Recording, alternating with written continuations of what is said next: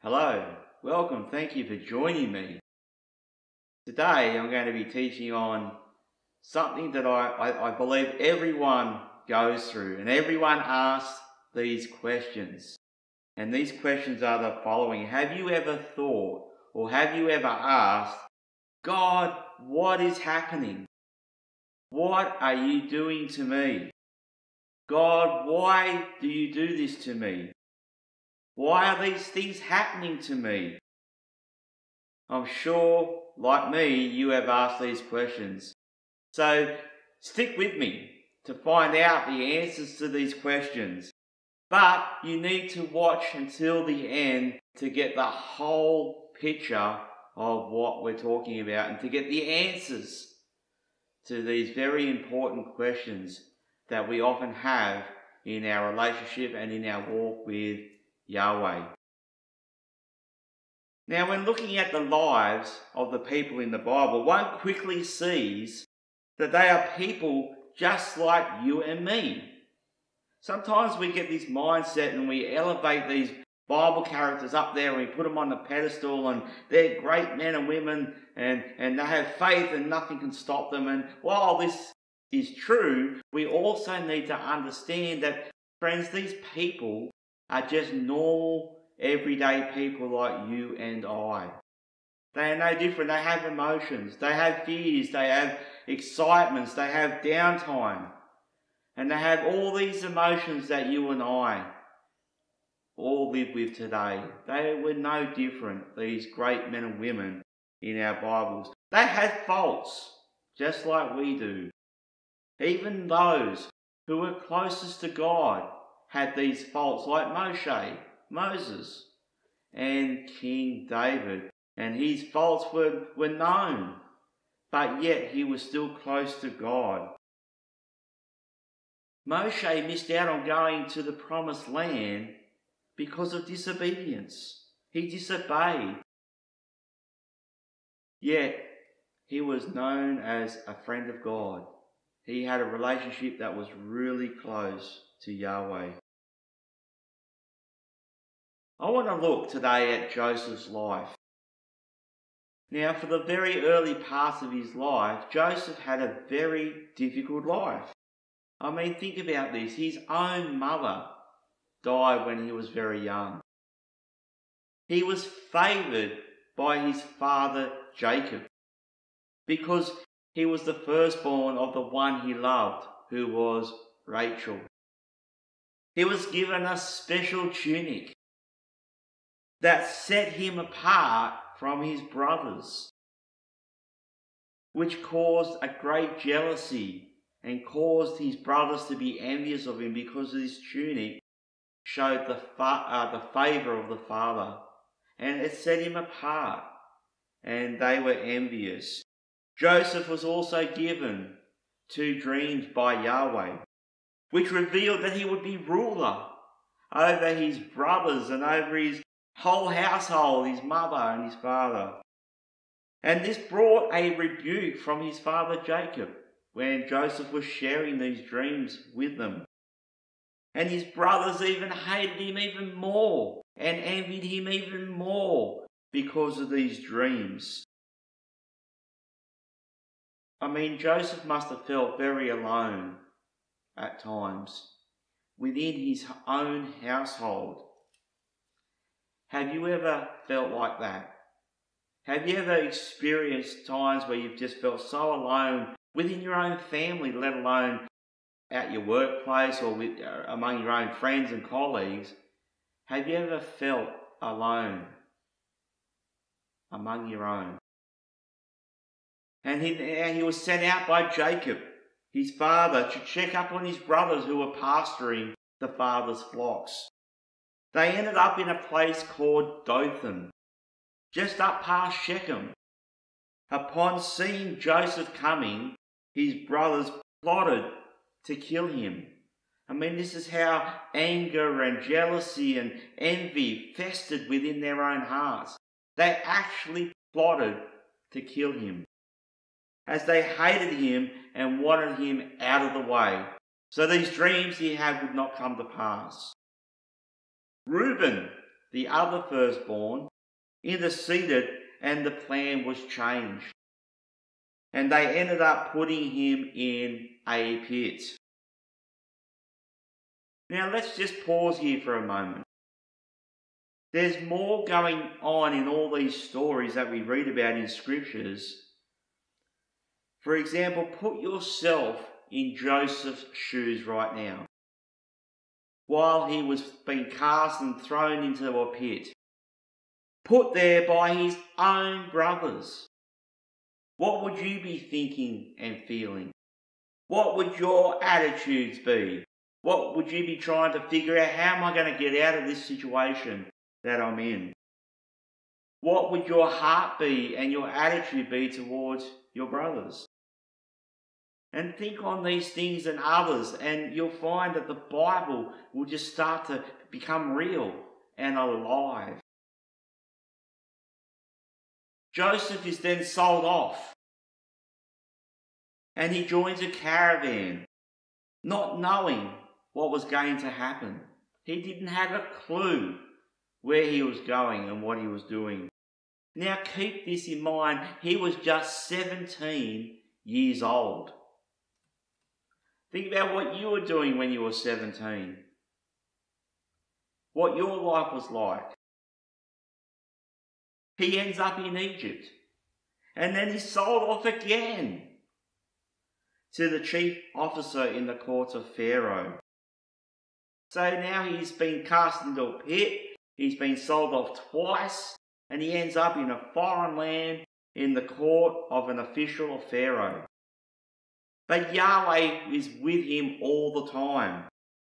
He has been given favour by another father, of course being Yahweh, and elevated to run the whole house of Potiphar. The whole house, his whole affairs. Joseph was elevated by the hand of Yahweh, by the favour of Yahweh, to rule everything under Potiphar's hand. The only thing he had nothing over was Potiphar's wife. But then she lied, and Joseph ended up in prison. While in prison, Joseph was again given favour by Yahweh, and he had and looked after all the other prisoners. They were put under his hand. Again, revealed the hand of Yahweh and the favour of Yahweh on Joseph's life, even when he was in prison. Pharaoh's cupbearer and baker ended up in the same prison. They both had dreams, and Yahweh used Joseph to interpret those dreams. From there, Pharaoh had 2 dreams, and none in the land could interpret or tell Pharaoh the meaning of the dreams that he had. But Pharaoh was told by the cupbearer about his own experience, his own testimony that he had with Joseph. Upon hearing that testimony, Pharaoh sent for Joseph, who again Yahweh used him to interpret and give the meanings of these dreams to Pharaoh. And he also, not only that, gave counsel on how to proceed forward and how to move forward and how to direct Egypt through the time that was coming. He was elevated by Pharaoh to second in command of the whole land of Egypt, with Pharaoh being the only one above him. Very similar to Potiphar's house. He was elevated to rule and reign over all Potiphar's affairs. And the same thing we find happening here. Through Joseph's life, there were many trials and tribulations. He ended up as an instrument in Yahweh's hand to literally save his household, the household of Israel. The very brothers that betrayed him, lied about him, and sold him off. Remember, this whole time, he did not know that Jacob, his father, thought that he was dead. He didn't know this. How could he have known that his own father thought that he was dead this whole time? Now, some things I want to bring out about Joseph. He experienced two pits, if you like, the one being in the desert and the other one being in the prison house. Now, I want to highlight a chain of events that took place simply because of Joseph's attitude and his perspective. Now, again, put yourself in Joseph's shoes. How would you feel being put in prison on false charges, on a false testimony? How would you feel about that?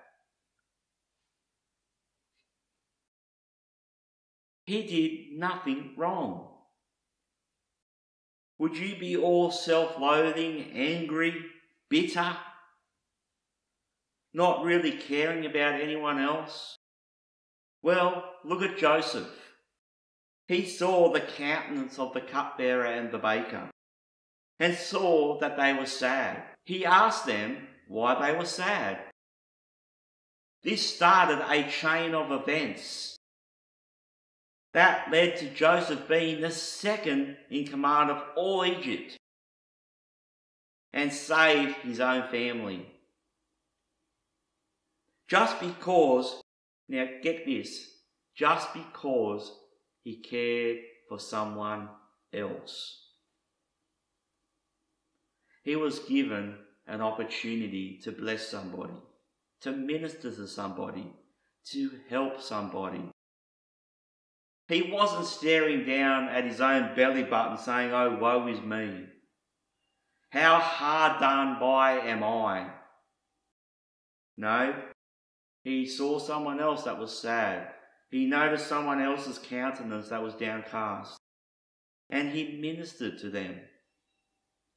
And by just that simple act of kindness, the fuse was lit in Yahweh's eyes. Friends, there is a powerful message here. He was in the same situation, and yet he was able to have a different attitude and a different perspective and minister to some other men that set off a whole chain reaction of events that ended up with him being second in command of Egypt. Have a look at this verse with me. Psalm 37, verses 23 and 24. It says, "The steps of a good man are ordered by Yahweh, and he delights in his way. Though he fall, he shall not be utterly cast down, for Yahweh upholds him with his hand." Now, it is well after these events when Joseph was reunited with his brothers, and they were very afraid because of what they had done. And Joseph was able to say, "Everything that I went through was by the hand of Yahweh, was by the hand of God. That God sent him there to preserve the whole nation, to preserve the whole people, to preserve the whole household of Israel." His steps were ordered by Yahweh. His steps were established by Yahweh. Psalm 40, verse 2. "And he also brought me up out of a horrible pit, out of the miry clay, and set my feet upon a rock, and established my steps." So here we have these two Psalms, Psalm 37:23 and Psalm 40 verse 2. The words ordered and established is exactly the same Hebrew word, which is kun. So Yahweh ordered and established his steps. If you're a believer in Yahweh, Yahweh orders your steps. Proverbs 16 verse 9. "A man's heart plans his way, but Yahweh directs his steps." Now, I don't know about you, but I guess Joseph had plans in his heart, especially after being given the dreams he had. He would have been thinking and meditating and, oh, where's my life going to end up and how's this all going to work out? Yahweh ordered his steps. The outcomes of the dreams he had manifested in his life. They come to pass. But I am sure Joseph did not think that the journey he was on at that time were going to lead to the life he found himself living out. Think about that for a moment. He had these dreams that he was going to be head of his household and that they were all going to bow down to him, and I am certain that he never thought that the path that he took was going to be the way how that played out. Proverbs 19:21. There are many plans in a man's heart. Nevertheless, Yahweh's counsel, that will stand. What is Yahweh's counsel? It is his Torah. It is his word. That's his counsel, and that's what will stand. Proverbs 20:24. A man's steps are of Yahweh. How then can a man understand his own way? I mean, this verse just could sum up Joseph's life. How could Joseph have understood the path that he took? How could he have ever understood why these things happened to him the way they did? How could he understand the way that he was on? But ultimately, his steps were ordered by Yahweh. Psalm 147 verse 11. Yahweh takes pleasure in those who fear him, in those who hope in his mercy.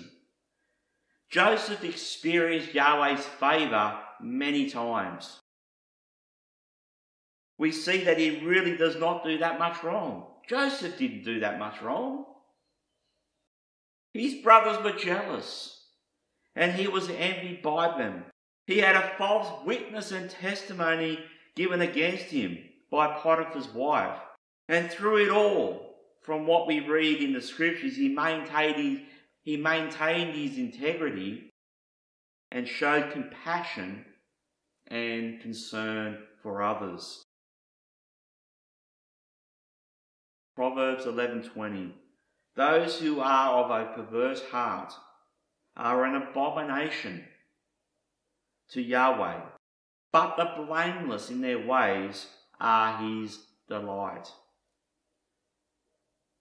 Now his brothers at that time, when they did what they did, friends, they had a perverse heart.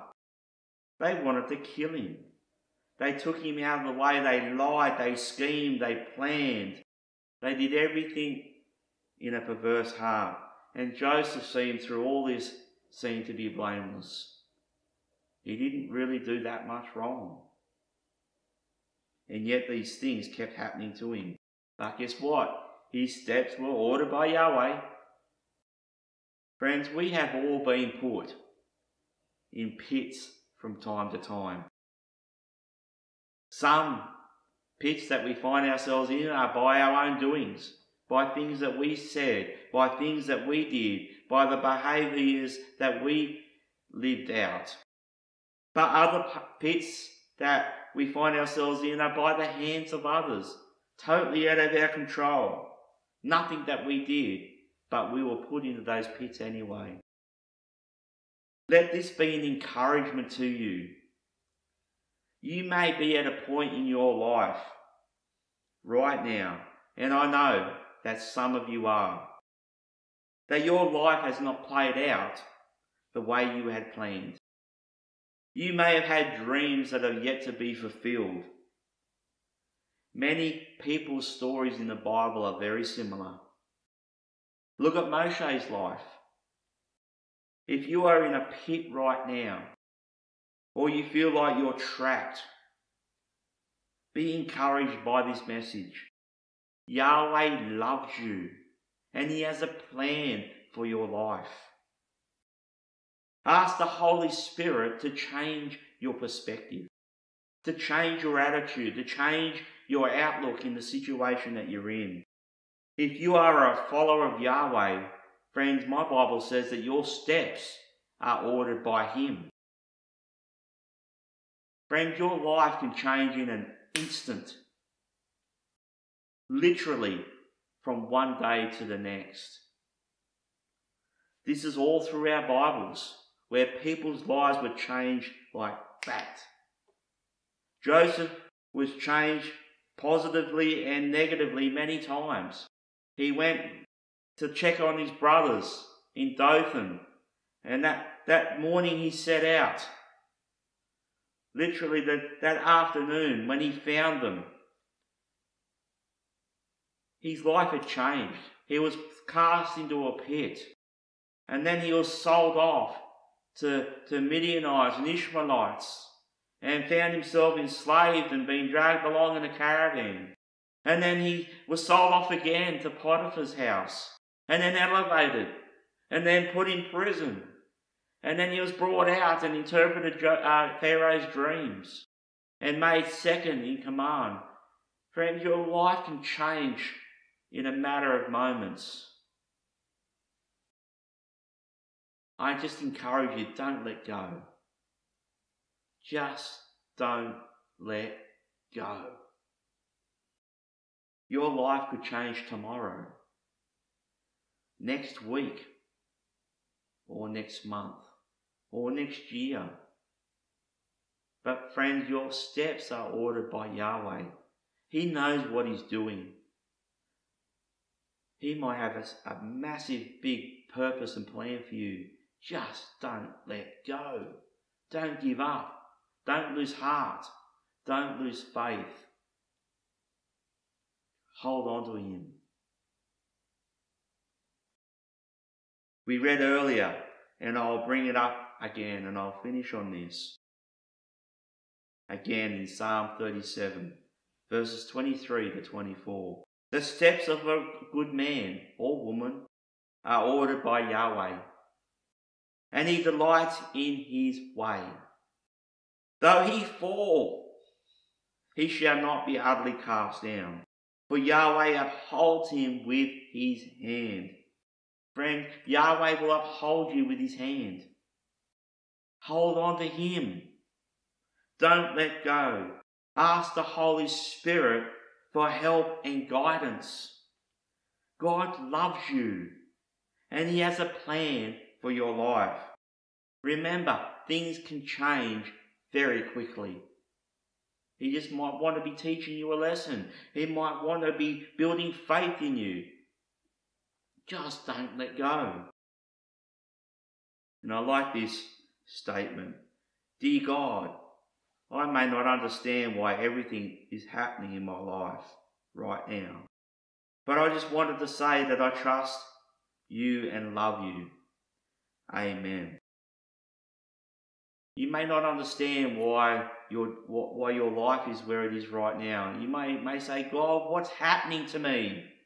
Why are You allowing this to take place? This is not how I thought it would happen. Again, friends, your steps are ordered by Yahweh. You just do not know what's in your future. But I know this, that all things work out for good to those who love Yahweh and are called according to His purpose. Well, Father, we thank You that we can just simply hold on to You. Father, that we may not understand why You allow things to happen to us. We may not understand why we are where we are right now in our lives. But Father, help us to change our heart. Help us to change our perspective. Help us to change our outlook by Your Holy Spirit. Father, that we would hold on to You and never ever let go. That our steps are ordered by You. They are established by You for Your good will and pleasure. That Your ways are not our ways. Your thoughts are not our thoughts. Father, help us to simply hold on to You and trust You and never ever let go. and that our steps are ordered and established by you, and that you are in complete control, and that we can rest and have peace in you. In Yeshua's name, amen. Well, I really hope and pray that this has been an encouragement to you. That you remember that your steps are ordered by Yahweh. So with that being said, may Yahweh watch over you. May He protect you, and may He bless you and your loved ones. So until next time, blessings and shalom. Thank you for watching. We pray that this teaching has been a blessing to you. For more information, please go to www.ancientfoundationbiblefellowship.com. Shalom.